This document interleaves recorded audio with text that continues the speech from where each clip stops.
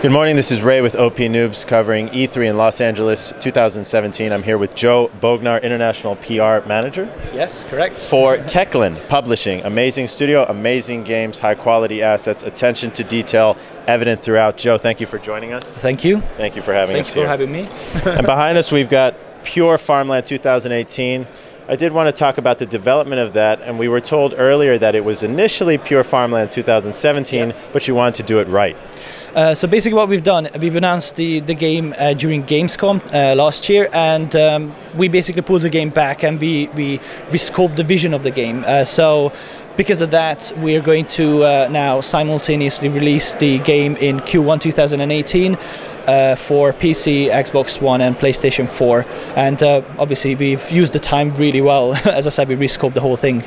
It shows. It shows. We saw a demo earlier and it's beautiful artwork, very good attention to detail. I did want to ask, from an industry perspective, when you talk about rescoping and pushing deadlines, how did that conversation play out?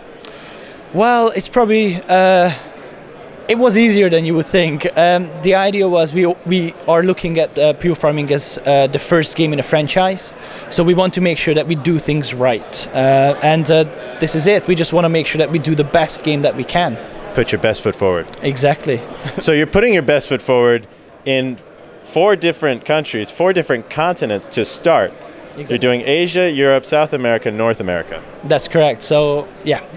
Well, please, could you tell us a little bit about that localization process? I saw some international assets, Japanese text in the game as well. So basically we're going to have 4 locations, Montana, USA, Italy, then, okay, I almost said the other one, which we will have, but Japan, Germany, right? Japan and Germany is going to be one of the DLCs that's going to come up, and Colombia. So you have different machines and different crops throughout all of these different locations, and yeah, so basically we just want to make sure that the localization aspect of the game, we want to make sure it's accessible to as many players all around the world as possible, and we will have the game coming out in a multitude of languages. What would you say was the most challenging aspect of the localization process?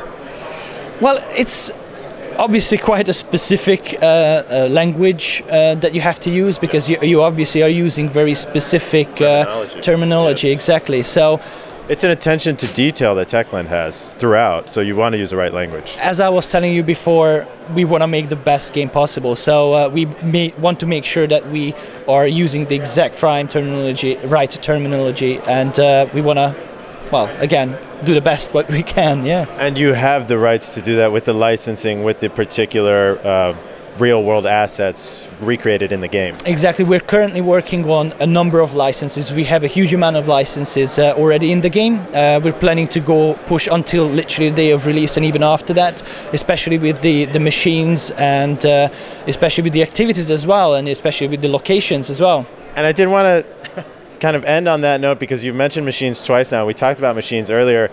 The players who play this game love the machines. They love the detail, these 10-ton beasts and the attention to detail. And you couldn't have made this game 10 years ago because Japanese rice planting machines didn't even exist back then. So how is that? Do you have a farmer who sits with a straw in his mouth in the office telling you how to do it? Basically, yes. What's his name? No, basically, the way that we look at this whole process is that we know what the players want. We looked at the competition, we looked at the market, and we've seen that all the competition is doing a really good job in certain things. But what we're trying to do here is we're trying to pull all of these things together in one game. And when we're talking about rice planting machines, we want to make sure that, you know, if you're in Japan, you have to plant rice, right? So we're working with all these partners and trying to make sure that we have all the licenses that we need. I think the big takeaway here is that Techland Publishing listens to the gamers and they respect the gamers, and they want to put, as you said it several times, the best foot forward and the best product forward. This is a very exciting release for 2018. Do we have a time frame in 2018? It's Q1 2018 for now. Q1 2018. Joe Bognar with Techland Publishing. Thank you very much. Thank you. Thank you.